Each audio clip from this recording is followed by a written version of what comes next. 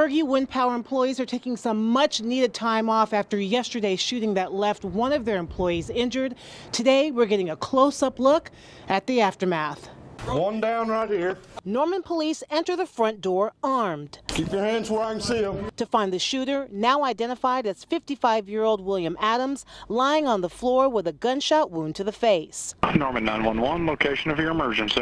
222 Industrial Avenue. I believe that there's an active shooter. Police say Adams went to the business where his wife worked to kidnap her. I left him 2 weeks ago because he was acting crazy. Adams' wife frantically calls 911 after her friend and co-worker Colette Wind was shot when she tried to intervene. My husband just came in and shot the office manager with a shotgun. Wind recovering tonight from a gunshot wound to the arm. In an exclusive interview after the shooting, Michael Bergey tells KOCO5, I'm not at all surprised that she tried to help her friend who was sitting at the desk right across from her. In Norman, Katrina Adger, KOCO 5 News.